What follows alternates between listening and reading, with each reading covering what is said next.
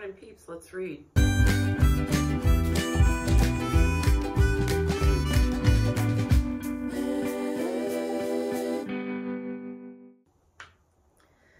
This is written by E.G. White. The verse for today is Mark 16:15. And he said to them, "Go into all the world and preach the gospel to every creature." Christ commissioned his disciples to do the work he had left in their hands, beginning at Jerusalem. Jerusalem had been the scene of his amazing condescension for the human race. There he had suffered, been rejected, and condemned.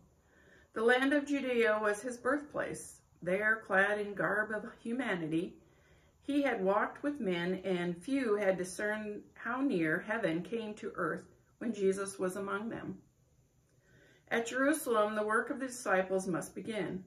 But the work was not to stop here. It was to be extended, and the earth's remote bounds.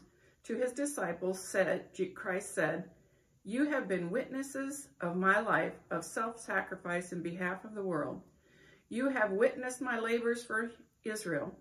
Although they would not come unto me, that they might have life, and although the priests and rulers have done to me as they listed, and although they have rejected me, the scriptures foretold they shall have still another opportunity of accepting the Son of God.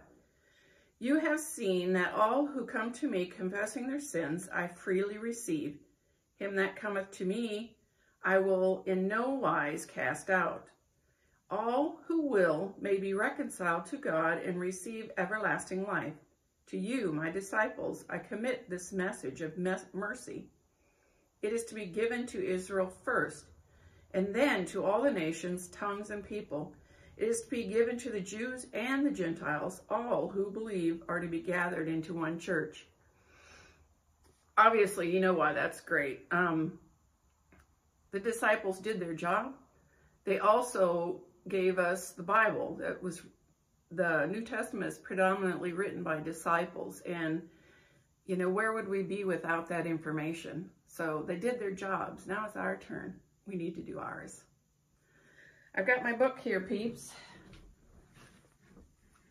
Good morning, Heavenly Father. Thank you so much that you are here with us and for us, and that you sent your Son to train the disciples so that even down the line after Jesus was gone, we have the information that we need.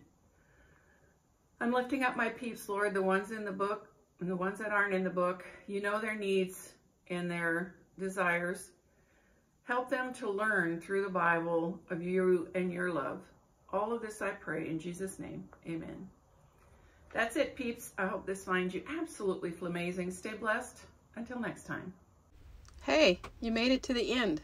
Please hit like and subscribe, and thanks for watching.